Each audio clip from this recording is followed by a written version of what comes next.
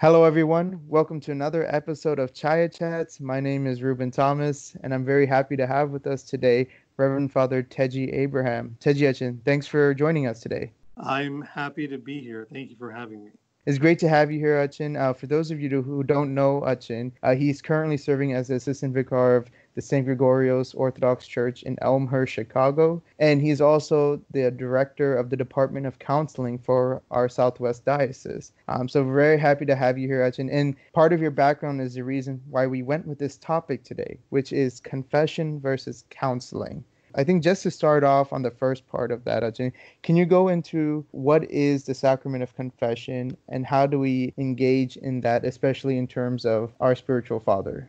Sure, and it's a great pleasure for me to be here with you and to discuss. I think it's a pretty important topic for us to discuss, and I think you actually hit the nail on the head when you said the sacrament of confession. It is a sacrament. It's we typically like to say that there's maybe seven major sacraments and all that, and so confession is one of those sacraments. It's a healing sacrament, and that the main concern regarding confession is this idea of repentance, is that we are taking a very strict and a very real examination of our lives, and we look at what we've done, how we've either fallen either because of our actions or our thoughts or our words, fallen from that image or fallen from that ideal model that Christ has set for us, and really take a very serious examination of our life. We have to face our downfalls, face our mistakes, and also at the same time find a way of making those things right again, putting things right. And so we do that with the aid of the spiritual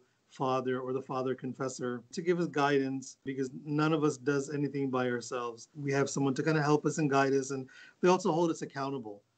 Having a spiritual father is one of those things that helps us to also be accountable for the things that we confess, and also make sure that we're kind of maintaining the goals that we've set in each confession moving forward. And even in our last episode, when we talked about the spiritual father relationship, I think we mentioned about how big a part confession is in that relationship. But to go a little bit deeper into that, we get a lot of questions sometimes of what do I even bring to my spiritual father, or how often should I go just for confession? And what do you think are the best practices that we can follow? Sure. I know that I think typically I'd say in our church it seems like we have this, I don't know if I want to call it a tradition, but we have a practice of maybe only confessing once a year because we feel like, oh, once a year is all we need. And maybe it's because it's outlined in the church constitution that all members of the church need to go to confession and receive communion once a year. But we have to understand that that idea of once a year confession is actually a minimum, not a maximum. I think a lot of us maybe treat it as a maximum, if even that much at all. So as far as the frequency of confession, there's many guidelines or many different spiritual church fathers have given different guidelines on that, and even different church jurisdictions might have different guidances on that. Like I know that there's some in some of the Eastern traditions, some of the jurisdictions will say that they have to confess before every time they want to receive Holy Qurbana. A lot of the Syrian fathers that I've read typically say that really, a regular confession can happen just by basically once every 40 days. And that seems like a lot. That frequency seems like a lot. And so in general, with the folks who come and confess to me regularly, they typically end up coming to me around every 2 to 3 months, whenever they feel like they want to discuss something or they have something that's weighing on them that they want to talk about, they want some kind of closure on, or they really, it's weighing on their hearts. At the end of the day, we have things that are weighing on our heart. We have guilt. We have things that we need to work through. And so whenever you feel like you have something you want to work through, go to confession. What I would say is that if we say once a year is a bare minimum, then there's not necessarily like a maximum, but I wouldn't say, going every day or going every week. That might be a little too much, but finding a good balance, like, every 40 days, like I said, in some Syrian traditions, or a couple of months here and there, at least a few times a year, we should be able to go and have that experience of confessing before a priest. To go into a little bit about maybe some of the obstacles to confession in terms of someone who wants to go, I know a lot of times, especially when we're younger, we might feel that embarrassment or guilt and having to say it out loud. You know, when we're even trying to build up that spiritual father relationship, it almost feels like Achin might, judge me or say certain things, and that's why we don't want to talk to him. And also when we know we have to go to confession, like it's good for our souls, we might find ourselves stuck on where do we even start. That sort of self-reflection can be a tough process itself. So what do you think are some ways to handle those struggles? I totally understand that going to confession can seem a little scary, especially to someone who's never been before or to someone who doesn't go very frequently. And we often might think that the priest might judge us, especially if it's someone that we know. Oh, he looked at me, he knew me and he liked me this way, but what if I say something that's going to shock him? Or what if I say something that he's going to no longer like me anymore and he's not going to look at me the same way anymore? And my honest to God counsel on that would be none of that is true. What we as priests want from our people is to come to confession. As we kind of mentioned earlier, the confession is a healing sacrament. And so, with that in mind, we know that sin is like a disease and it has side effects. It affects us. It affects us. Sometimes it can even affect us physiologically. It definitely is going to affect us emotionally and spiritually. And so, to gain that healing, the medicine for that really is repentance through confession. And it seems like it's daunting at times, and you might feel ashamed and guilty. And all those things are a normal thing to feel. It's normal to feel ashamed because we should. We did something that we probably shouldn't have done, or we said something, or we sinned through inaction sometimes, or like, what the right thing was to do, and we decide we, for some reason, didn't do that. So all of these things build up in us, guilt and shame and despair, and all those things are normal. And what Satan wants to do is to kind of keep us there. Because the longer that we stay in despair, the more we're going to say things like, "Oh, well, what's the point? I'm not a good person, or maybe I'm going to keep doing this again," and all that. But because he wants us to continue to put distance between ourselves and God. But with confession, it is the beginning of healing. And the reason that we feel maybe guilt and shame, and especially coming in and saying these things out loud to somebody, especially an Achin, it takes real humility to confess. It takes humility to repent. There's an adage that says that pride is the mother of sin. Pride is what causes, is that thing that initiates that little seed of sin. Well, if the opposite of sin is repentance and the opposite of pride is humility. So if pride is the mother of sin, then humility is that first step towards repentance. And so it takes humility to be able to confront our sins and to look at ourselves very soberly and very practically and realistically and say, look, these are the things that I've done that I shouldn't have, and I need to make amends. I need to atone for that. I need to repent for that.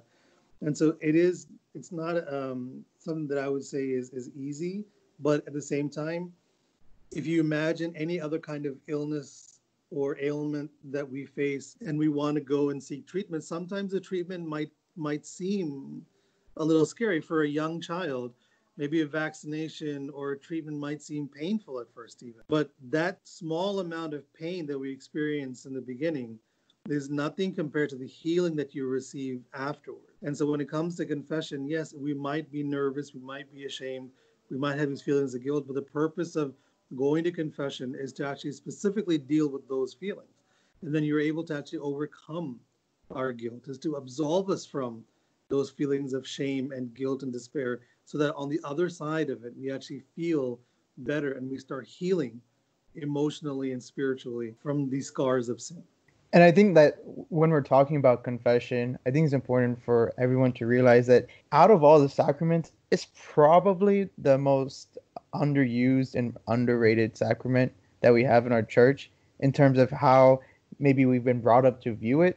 And even as it's used more in our church as sort of a rule and standard for people to be able to take part in certain things. And they have to meet the bare minimum. And even for myself included, it's almost seems like it's like not the first thing in your mind when we've done something wrong is to say we need to confess. I just want to say, like, it can be pretty tough, especially when we don't have that practice instilled in us from a young age to really get into that habit. Yeah, it's definitely hard if we don't start practicing at a young age. And even just speaking from our experience here, the parish that I serve in, we actually start encouraging some of our young kids to start confessing pretty early on. And I'd even say that might be real. You might even argue that maybe it's too early, but they're not. They're not here to. Sometimes they most kids from a young age, even as young as say, 6, 7, 8, know the difference between right and wrong. And so what we do is, we just start talking to them very basically about what is right, what is wrong, and then is there anything that they felt like that they may have done that they're not proud of? Is there anything that they have done that they knew that they probably shouldn't have done? And so when you start having these conversations with kids at a young age, it becomes much more normalized. And the reason that I think it's one of those things that we are so reluctant to do is because it's just we don't feel like it's a normal part of our spiritual life. Many of us probably take like vitamin supplements just as a part of our physical health.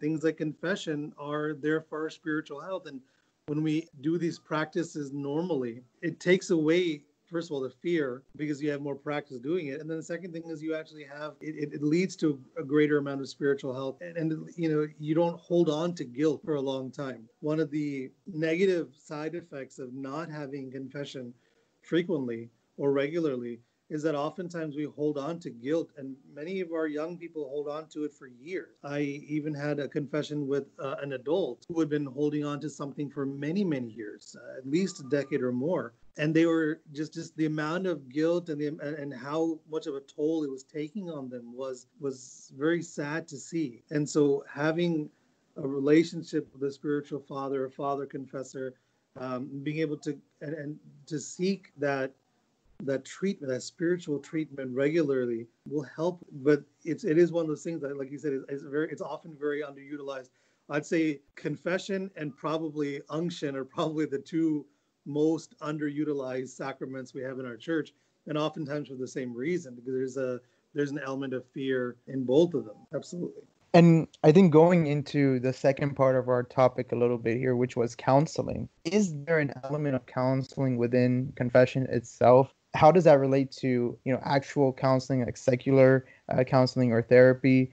And in terms of, when we talked about a spiritual father relationship in our last episode specifically, we did say that, there is that guidance and counseling present during that relationship. So specifically within confession and then outside of confession, what role does counseling play? Absolutely. There is an element of counseling in confession, and they're both very much related because both deal with an element of healing. Both involve healing, but confession specifically relates to repentance and trying to make atonement and make amends for our sins, whereas counseling is very specific to the type of healing that can come from either emotional distress or mental illness or any number of non-physical, non-physiological ailments that actually many of us suffer from. And they can be, and counseling, has a huge range of topics and of things that it deals with. And it can be from something common like, say, maybe like anxiety, fear, certain phobias. And it continues on based on how people are affected by it to, certain mental illnesses, certain behavioral mental disorders and things like that. And so it encompasses a wide range of things, just like even in our physical health, we have, minor aches and pains all the way to serious injuries and serious illnesses. And so there's a wide range of things, especially when it comes to mental health. But both confession and counseling have an element of healing. And oftentimes, especially for those individuals who maybe don't go to confession for long periods of time, oftentimes they need both. Oftentimes, if anything, I'd say we all of us, at some point in our life, need counseling. Confession is a sacrament that we all deal with as sinners, because we all acknowledge that we're all sinners and that we live in a fallen world and we ourselves are fallen.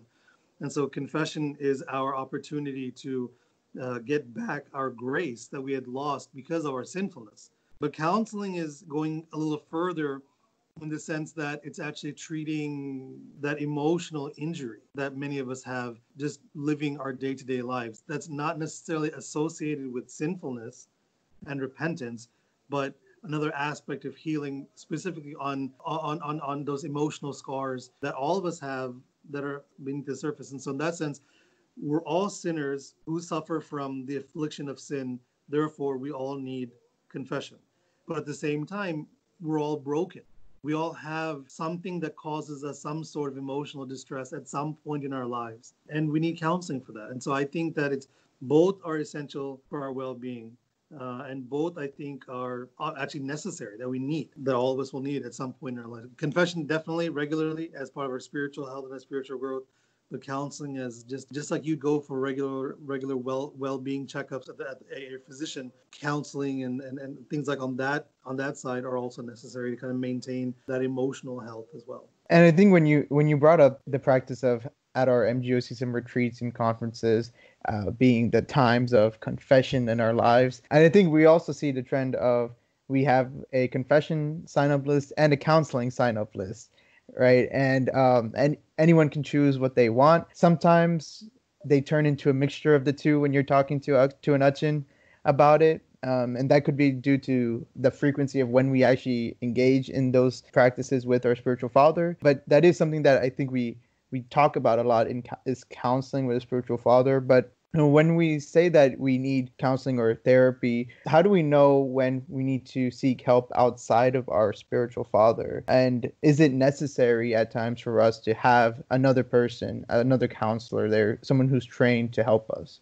Yeah, and I do say that there is always, I think as I said earlier, there is always an element of counseling within confession. But even going, more to the point, your spiritual father is going to give you counseling, and even if you like kind of like let's parse the word counseling a little bit. Counsel, is advice. It's someone who gives you advice in your life and someone who guides you in your life. And so a father confessor is the role of the father confessor, spiritual father in that sense, especially if it's since we're talking about in the line of priests. When it comes to specifically with the role of the priest in confession, the priest is administering a sacrament. There is an intercession by the priest on behalf of the penitent, seeking a renewal of the grace that they received at the end of the confession. At the end of the confession, the priest, absolves you. And as Christ said in Gospel of St. Matthew, chapter 16, he says, whatever you bind on earth will be bound in heaven, and whatever you loose on earth is loosed in heaven. He gave that authority to the apostles. And so if you ever have heard the prayer, sometimes the Achins will say the prayer of absolution silently, or maybe your Achin might say it in Malayalam. But if he says it in English, you might hear it. It says, by the authority of the priesthood, which was given by Christ to the disciples, and the disciples to their successors, who are the bishops, until it was given to me.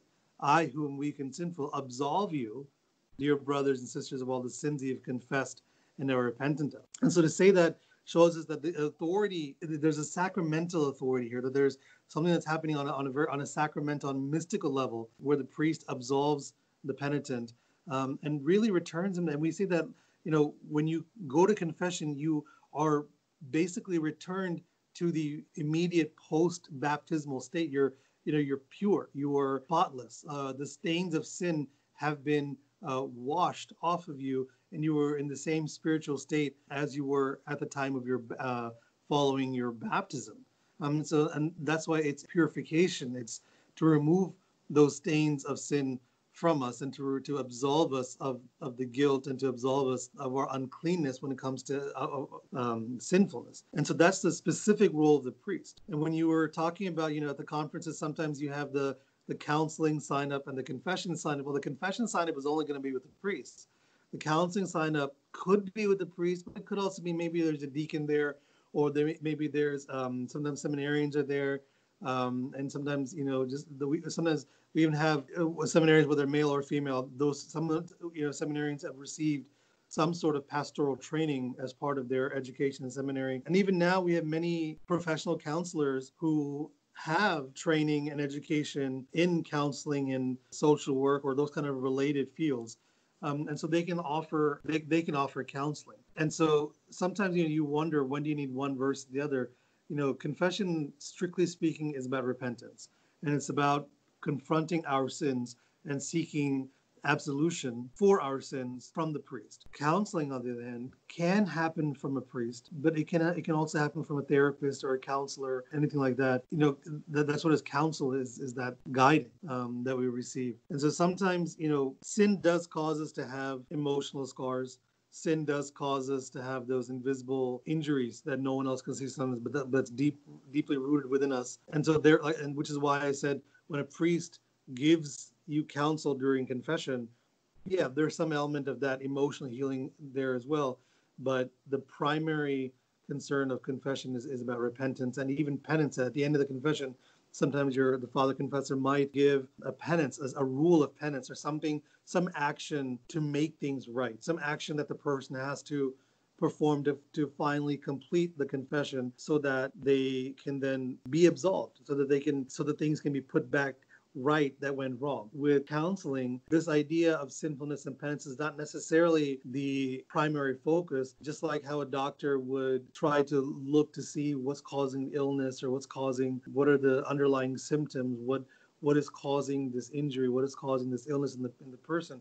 Counseling is doing the same thing. And oftentimes you might even be looking at counseling as one of those things that we talk about is very long term. So, sometimes you might think about maybe childhood experiences or traumas or things like that people are dealing with, and you want to work through those emotions and work through those feelings to gain some kind of emotional healing. And sometimes counseling can be on that level, but it can also just be someone that needs just guidance in their life, and they're looking for, I'm facing some certain tough decisions in my life, I don't know how to proceed, or I'm having trouble with this relationship in my life or with that relationship in my life. I'm trying to figure out how best to talk to them, how best to work out some of these issues. That's when counseling really becomes part of it, where you're trying to gain that kind of healing, you're trying to gain that kind of guidance, where necessarily repentance and sinfulness is not necessarily the main focus of the interaction. And counseling, then on that hand, not necessarily needed to have a priest, but confession, you have to have a priest because it's administered. It's a sacrament that's administered. But for counseling, like I said, there's sometimes you can have a deacon or a seminarian, or even, like I said, someone who's already trained in that world to be able to offer that kind of guidance, and they have the tools to be able to offer that kind of guidance. And many of our priests, when they go through the seminary process, the training in seminary does give us some training in those kind of pastoral counseling concerns. But not all of us have a counseling background. Many Hutchins do. Many Hutchins do have a counseling background, so they can actually go deeper. Sometimes when you need to know whether or not you need to seek counseling or need additional help, it's when the person that you're speaking to, and hopefully the person that you're speaking to is humble enough to know that, this is beyond the tools that I have to be able to address. And so maybe I might say, if someone comes to me with a certain set of issues or certain set of things that they're dealing with, I might say, I don't think I have the tools to deal with this, but let me see if we can find a counselor or a therapist or something who can actually help you work through this, because not all of us have those tools. And some Hutchins do, but a lot of Hutchins don't. Me being one of them, I don't have a counseling background, but I do come from an educational background. I taught for several years in high schools. And so because of just that, and because of my seminary training, I have a little bit of guidance on certain of some of those emotional issues and things that our young people especially face. And so I know what my limits are. And if I feel like someone is coming to me with something that I can't deal with, I will try to direct them towards someone who might have those skills and that set of training to be able to help them get that healing that they need. Just like, for example, if someone came to me with a very serious illness, I'm not a physician. I'm not going to tell them what they need to do to get treatment for that. Just like if someone comes to me with the same emotional ailments or things like that, those emotional wounds, and I realize that it's not something that I can handle, I will be very honest and say, hey, maybe this is something that you need to seek actual counseling and maybe a therapist. And that's not a bad thing, because we're talking about, again, we're talking about healing. I think there's a bit of a stigma, a bit of a fear in our society, in society in general, where I feel like in the wider society, it's becoming more and more acceptable. It's becoming more and more normalized. But maybe in our Indian society and Malayali society, it's not as much. But I just want to say that's not a bad thing to want to seek counseling. It's a good thing. Just like, if you have an ailment, if you have an illness, you go see a doctor. If it's a physical ailment, the same thing is true for anything that's happening on an emotional level. You should go see someone. Absolutely. And that's an interesting point that you brought up, because that was going to be my next question, actually, is that when we talked about how uncomfortable it might be to go to confession with a spiritual father and overcoming that, and then even now when we're talking about actually seeking counseling and therapy, right? And especially in our community, for us, when we deal with these issues, you're right, there is a stigma attached to even saying those words. And definitely I've heard from other people that when they go to their parents or their family about saying I want to see a therapist, there's a disconnect there. And then, there's sort of a no, why do you need to do that, right? Achin is fine. Talk to Achin and everything will be fine. But if you go to see a therapist and this is just too bad, or it's too bad to fix, and it's just something we don't want you to do. Can you go into a little bit more about why we even have that in the first place, that stigma in our community, and for someone who's dealing with those issues, how do you go about handling that? Definitely. For a lot of people, when you see someone with an injury, a cut, a broken arm, or something like that, you can see the ailment, you can see the symptoms. If someone has a fever, there's like that very physical, very obvious signs that there is something that needs to be fixed. Not fixed, something needs to be healed. And so when it comes to like emotional scars, people don't always see it. And oftentimes what is causing emotional trauma for one person may not necessarily be so evident and clear for somebody else. And so it's very hard for us to look at someone who might be experiencing emotional pain or emotional trauma and say, oh, I understand what they're going through, because often we don't see the symptoms. They're not always so obvious. And sometimes when things aren't so obvious physically, when they don't have a physical manifestation, like say a fever or a broken bone or a cut or something like that, then we want to say, well, you're just going through a phase, or just get over it. I've heard people say that before. Why don't you just get over it? Why do you feel bad? Those are really horrible things to say. You wouldn't tell someone who's got a physical injury, hey, just get over it, walk it off. Like, that's like the worst thing you can tell somebody, right? When it comes to our emotional injuries, like, those things are very real and people feel them. But what I'm feeling, what somebody else feeling, may not necessarily be the same. So it really requires us to have a great deal of empathy for one another, and to say, you know what, if someone is having distress, if someone is feeling that emotional pain, I don't need to belittle them or make light of their suffering, but I need to have empathy for them and help them maybe find healing. And so it's true. If someone came to us with a great injury, we would of course help them find healing. So the same thing is true if someone is having an emotional pain, emotional injury. We would want to give them the same type of healing, as well, the same level of healing and care as well. And the great thing about living in, I think, this country is that you can absolutely seek counseling and no one ever has to know. We have really, really, really, really good laws and rules and practices about keeping things private. So no one ever has to know that you're going to counseling. It's just no one will ever find, honestly, no one will ever find out. Just go, you know what I mean? So if you need help, go seek the help. But I'd say it's always good to keep your achan in the loop. It's always good to keep your spiritual father in the loop, because we want to make sure that there's also the element of spiritual guidance. And that being said, one of the other members of our of the counseling department, her name is Susan Zachariah, and she's also from the Chicago area. And she's involved in an organization called OCamper. It is a coalition of medical professionals, psychologists, counselors, who work to find, to gather resources and put things together to help, specifically in the Orthodox context. The acronym is escaping me right now, but I think it's the organization, counselors, medical, psychology, and religion. It basically encompasses counseling, medicine, psychology, and of course religion. So you have all of these folks who are, specifically Orthodox, and the group actually has many folks who are both Eastern Orthodox as well as Oriental Orthodox, come from different jurisdictions, but all that stuff, they kind of put things together. And one of the projects that they're working on is to really find, let's say, for example, an Orthodox therapist, someone who can maybe help you, give you counseling, give you treatment, but specifically knowing what life in the Orthodox Church is like, so they can continue to help you in that sense. So like it's a great group, and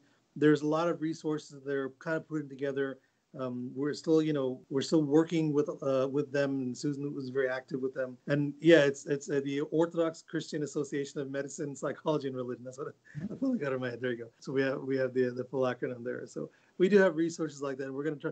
They're putting together right now a directory of service providers, a national directory of service providers right now. But that's a work in progress. So let's say if someone, the goal is ideally if someone needs help in whatever area they're in, we can find someone who can help them, or who's also most probably a practicing Orthodox Christian, to understand what life in the church is like, as well as giving them that emotional, support they need. I'm glad you brought that up here as we wrap it up, Achin. A lot of times if we want to especially go through the church to seek this type of help, we may not know what type of resources are out there. Just so for the listeners, is there anything else, even in the future plan, resource-wise, from our church or even from our diocese? And even, like, as you said, you're part of the Department of Counseling. Can you just briefly talk about what resources that the diocese is trying to offer in that regard? Yeah, absolutely. So the Department of Counseling right now is just a few of us, that we're working very hard and trying to put resources together. So we're a very small department. So like if someone needed, counseling services or anything like that, and they would call us, it's not anything that we would directly be able to provide. But what our job is to try to do is to empower the local priest, or to give some sort of help, for example, with this directory of service providers that Ocamper is putting together, to be able to direct them towards someone maybe in their local area who might be able to give them assistance on that level. But at the end of the day, we're trying to, and we want to encourage our folks to have a good relationship with their priest, their local priest. Having the one-off confession once a year or once every couple of years at the random conference that you go to the one priest you might see that one time and never talk to ever again. I understand why many of us do that, and it has its uses, but the greatest healing comes from having that consistent relationship with a spiritual father who can continue to hold us accountable. So if someone comes to me and confesses a sin to me, and I know that it's something that they're struggling with, I can then go and check in with them periodically and say, hey, remember the thing that we talked about that one time? How are you dealing with that now? How's it going? Are you still having trouble with it?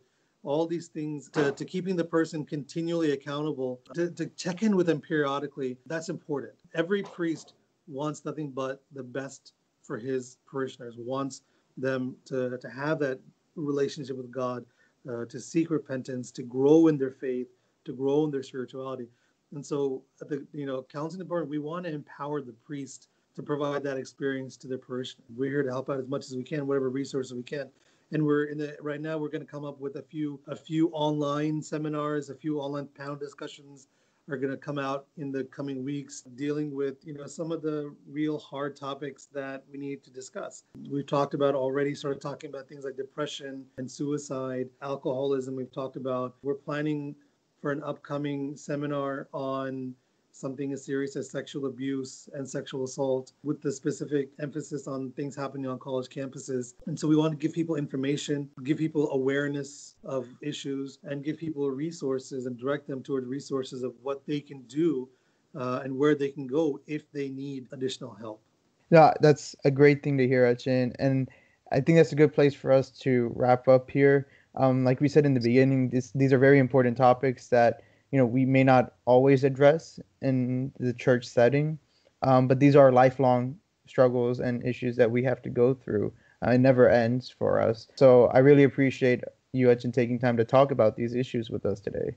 Thanks for having me. Like I said, it was an honor for me to be able to join today, Ruben, to talk about all these things. And I would like to bring more awareness to these topics. And I want to, make people aware that there shouldn't be a stigma around anything related to emotional health, emotional well-being, just like there's no stigma related to physical well-being. So I treat it the same. And so my goal is to create awareness as much as possible so that people can go seek help wherever they need it, whether it's through confession or counseling or both, whatever people need.